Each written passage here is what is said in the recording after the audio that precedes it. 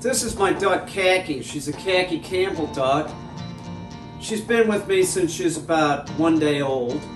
It's okay to have one duck or one bird, but you have to spend a lot of time with it. If you're going to take the duck and just put it out in a field, no good.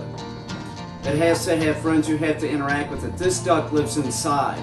Now, Khaki Campbell ducks originated in 1898. They're prolific egg layers. She'll lay 300 eggs a year. And some of the stuff that's said about Khaki Campbells isn't necessarily true. Like they'll say, well, Khaki Campbell ducks are skittish and don't really warm up to the owners. Well, they do if you let them sleep on your chest for the first month, and that's what I did with Khaki. You see, right now, she is grooming me. It doesn't hurt, it feels good actually, and she would do this even when she was young. Now, Khaki can't really fly. Khaki can, well, fly about 4 or 5 feet tops. So she likes to go and look at the skyline, so that's what we're doing right now is we take her up real high.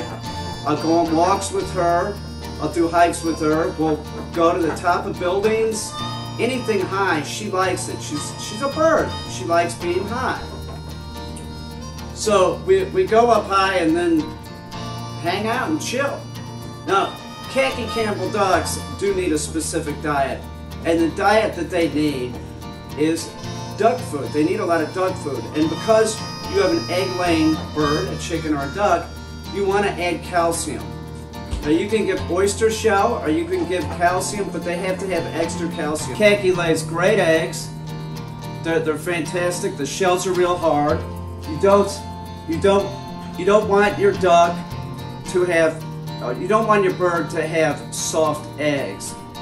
So you want to add calcium. If they have a calcium deficiency, they'll lay soft eggs and your bird can get egg bound.